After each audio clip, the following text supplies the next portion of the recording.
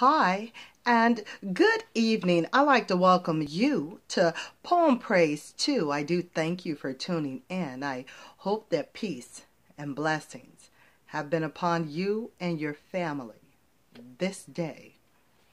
And we are going to get right back into the Black Woman's Guide to Understanding the Black Man. And with this, we can certainly go ahead and finish it out with this take. This is take 75, and it goes like this. Now, as an example, number 1, Nelson Mandela believes in political resolution, negotiations with attack and a war as a last resort. Number 2, Martin Luther King Jr. stood for nonviolent protest, love your enemy, and prayer to Jesus. Number 3, Malcolm X touted impending racial war, wanted blacks to adopt Pan-Africanism, and denounce Christianity for Islam. Now, the purpose of publicly promoting black male heroes should be so their values can be as an example of progress. The fact that many black men claim to support all three of these black men leaders is another example of their confusion regarding who to align themselves with. They do not know how to judge the value of the ideas of black men leaders. Their philosophical concepts are clouded with faulty interpretations and emotions which prevent them from recognizing the real instead of imagined worth of a black man leader. Additionally, they think they are owed some kind of special consideration or adjusted treatment because they are black. Another mistake the black man made politically was trying to alliance himself with the Jewish community, because of what they perceived as a unity based on both races being rejected by the Anglo-Saxon Europeans. They had always heard about the anti-Semitic behavior that Gentiles practiced against the Jews because they accused them of killing Jesus. The black man and the Jewish felt discriminated against in America. The black man, in his untiring search for an ally outside of himself, clasped hands with his Jewish brothers and looked forward to a long but inspirational march for freedom, respect, and equality. However, the Jewish man spent no time in trying to convince the Europeans to accept them as equals, invite them to their parties, hire them on their jobs, and fall in love with them. The Jewish community immediately went about determining their own internal priorities and ignored everyone else and went directly to work. They had talents and skills they brought with them from their homeland, and through determination and sacrifice and being mocked and insulted, they have built an empire. And they enjoy admiration and respect even from those who disagree with their business tactics. They are not as monolithic as they were 40 years ago, but it has not stopped them from persevering towards success individually. They are motivated high achievers, while the black man got stuck in the gully. He dug himself by never giving up on trying to force the Europeans to share America with them. The Jewish community have the same religion, same traditions, and the same linkage to their homeland, which they support vigorously. And the Jewish citizens in their homeland recognize and accept them as members in good standing of their tribe. Not so for the black man. The African citizens living in their motherland are quoted as saying, they don't want the American Negro back in Africa because they practice too many of the white man's ways. Their own people do not want them in their present condition and do not recognize them because they have nothing in common anymore. Had the black man been enslaved, but allowed to keep his name and religion, things would be different today. There would be a connection, a bond, but their ideas came in as many variations as their European last names. Each of the previously listed black men had opposing notions about how to go about obtaining freedom, justice, and equality for the black man. Several of them did not even like each other. The following additional list of an attempt to chart other black male from liners who over the past years have attempted to bring forth their contributions to the black man leadership pool. Every black mayor could conceivably be added to this list. While this list is not fully complete, it demonstrates the wide range of black men leaders who rose to command attention. Some of them made sense. Some made a little sense. And some made no sense at all. However, they represent the boldest ones who had the nerve to step forward with their ideas about how to ease the everyday pain of black life. A few other noticeable black men leaders. Each of these black men leaders are or were in positions to advise African Americans regarding strategies and priorities to develop jobs, prevent the dissolution of the family, and strengthen the moral foundation of the black community. And I have 34 names, and they go as such. Number 1, Muhammad Ali, a boxer, a conscientious war objector. Number 2, Rabi bin Ami, a black Hebrew Israelite.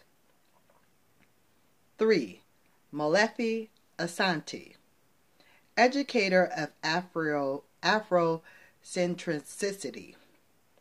Number 4, Amiri Baraka, in parentheses, Lawori Jones, militant social activist and writer. Number 5, Yusuf Bey, minister and entrepreneur. 6, Ralph Bunche, UN undersecretary / politician. 7, Ron DeLooms, civil activist / politician. 8, Medgar Evers, political reformist / comp advocate. Number 9, Earl Graves, a publisher. Number 10, William Gray, politician / UNCF director / minister. Number 11, Dick Gregory, health expert / social commentator. Number 12, Nathan Hare, black think tank founder. Number 13, Benjamin Hooks, NAACP director / lawyer / minister. Number 14, Yosef bin Jochanan, Jochanan, historian / educator. Number 15, John H. Johnson, publisher / cosmetic manufacturer. 16, Roy Ennis, core director and rights activist. Number 17, Maulana Roy Karinga, Kwanzaa founder / educator. Number 18, Minister Louis Farrakhan, NOI and Million Man March facilitator. Number 19, Joseph Lowery, SCLC Director/Minister. 20. Thurgood Marshall, Supreme Court Justice. 21. Clarence Pendleton, Civil Rights Commissioner. Number 22. Alvin Poussant, Poussant, MD/psychiatrist/social researcher. Number 23. A. Philip Randolph, labor leader/transportation. 24. Paul Robeson, communist/lawyer/actor. Carl Rowan, journalist and U.S. ambassador. 26. Al Sharpton, community activist, minister. Shelby Steele, professor, social commentator, and author. Leon Sullivan, OIC founder. 29. Louis Sullivan, MD, U.S. Government Health Director. 30. Clarence Thomas, Supreme Court Justice. 31. Douglas Wilder, Governor/Virginia. 32. Carter G. Woodson, founder/associate for study of Negro life. 33. Andrew Young, UN ambassador and civil rights worker. 34. Whitney Young Jr., Urban League director. Now, while the aforementioned list is admittedly only partial, few of them have been able to convey a message to help the black man improve his conditions on a permanent, ongoing basis. Most of the ideas these black men leaders present were only temporary. There has never been a major overriding agenda that all black men agreed upon and worked for collectively regarding their survival. His citizenship remains in peril, and every so often the Civil Rights Act or Civil Rights Bill must be endorsed by the government to determine if the black man will be allowed to continue benefiting from certain basic rights, allegedly already guaranteed for every American in the Constitution. He does not think it is odd that he is periodically reevaluated, or that it still takes federal statutes for him to be accepted on a marginal basis. Rarely does a black man leader suggest to the black man that he stop forcing himself into places where he is not wanted, and use that energy to build something for himself. Black men leaders should be held accountable for their errors in judgment concerning the needs of the people who rely on them for guidance, and truth. Partial proof of their mistakes is visibly apparent based on the fact that 60% of the homeless are black men. The rest are made up of black women, black children, and other races. These homeless black men are in various states of mental disarray, from drug addictions to alcoholism to insanity to sober poverty. Another 500,000 black men are in jail. The number of homosexual black men is growing daily, and many others pursue interracial unions to escape the entire predicament. Employment reports say that approximately 2,000 jobs per week are being eliminated due to downsizing because of a stagnant economy. And as quiet as it is kept, let me repeat that one, and as quiet as it's been kept, embracing curriculums in Afrocentricity and celebrating Christmas time, Kwanzaa, does not help African American men to enhance their survival or improve their lot. Racial incidents are on the rise throughout the country, and tempers are short. The collapse of the black family continues to impact on the development of black males and alienates him from black females. The young claim that contemporary rap music serves as a catalyst for positive public change. But rap has not proven itself to prevent black youth from inflicting crimes on each other. To the contrary, rap tends to stimulate ruthless behavior and barbaric language. Word. Black men are dying in various stages of death in shocking record numbers daily, among all ages and social stratus. The remaining black men have a big responsibility to take steps to save their own lives. Nobody cares whether he lives or dies but him. He has no more time to waste negotiating in the boardroom for crumbs from European-controlled tables. He must rearrange his priorities and prepare to make a few personal sacrifices. He'll have to reject the built-in limitation of working by the hour for a regulated momentary boundary.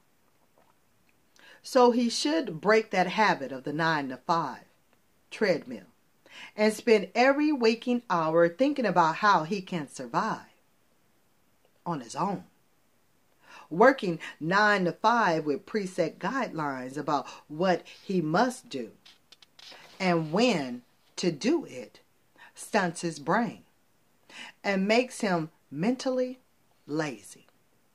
He functions as a robot of sorts. He is programmed when to rise and when to go to bed, what time to eat and what to do on Sunday. All of these systems are programming. They tell him what to think. He enjoys a regular 9-to-5 job because he doesn't have to give his schedule any special consideration.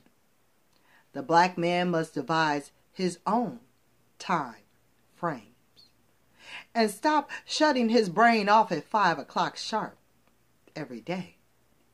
It is time for him to cease leaning on other men for sustenance and to stop begging the courts to pass laws forcing other races to cooperate with his shameful condition by supporting his woman and child.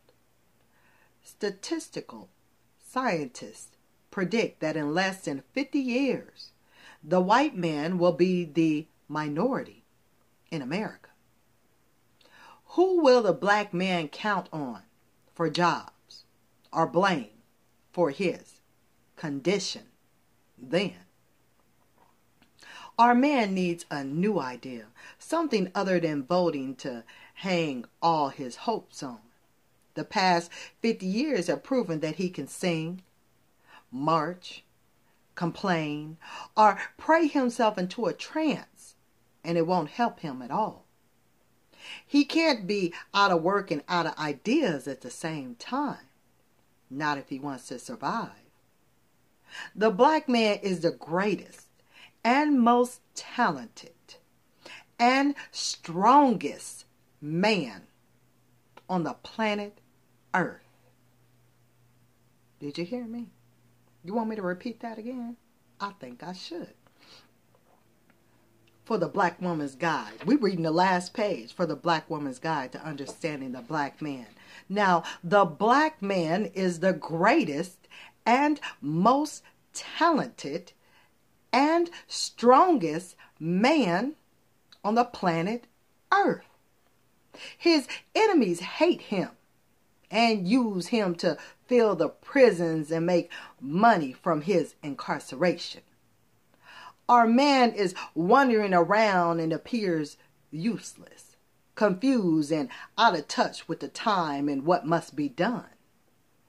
Our most powerful tool to help him is to love him, work with him, forgive him, and become feminine. He needs more than good sex to thrive. social media is not a lifesaver for the black family. Our man needs us now more than he ever has. He is the gift God gave us. And he is in the image of God. Greetings of peace. Shazarad Ali. And that does complete this book. Now, if you want to hear it from the beginning, just follow right along from the introduction, take 1 all the way up to take 75, and you can hear it piece by piece. Or certainly you can go ahead and go out and grab your book and go ahead and read it. Read it, take notes, highlight, go back, read it again. I think I might do that myself on a personal level.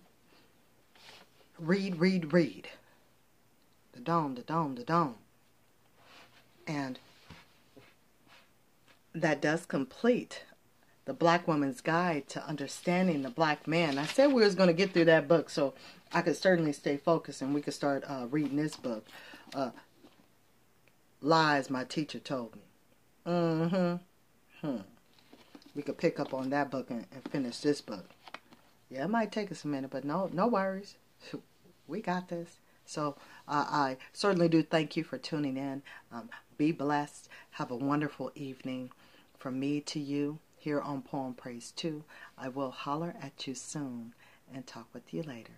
And until then, later, y'all. All right. Peace to you and peace out.